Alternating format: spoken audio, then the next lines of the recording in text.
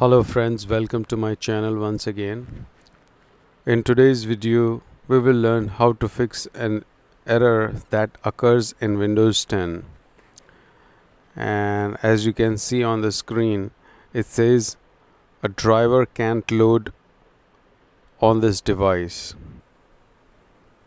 So it happens when you are installing driver manually and the memory integrity setting is stopping this driver to be installed. Now, in order to fix this issue, either you can try to install an updated driver that may not have the issue, or you can disable the memory integrity feature on your computer. Now, how you can disable that feature, that is something I'll show you. So right click on the start menu and then click on settings. Once you are in settings, click on update and security. Then click on Windows security at the left hand side. And then from the list, click on device security.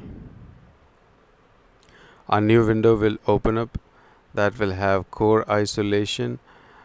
Under that, click on core isolation details.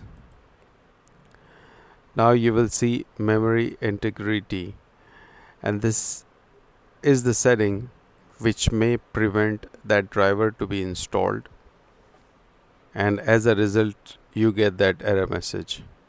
So on my computer it is by default off. On your computer, if it is on, you can turn it off. And when you do that, you'll get a message to restart your computer. Or if you are not getting a message to restart your computer, then also go ahead and restart your computer, and hopefully that problem will be fixed. So I'll close this. And that's all I wanted to show you in this video. Thank you very much for watching.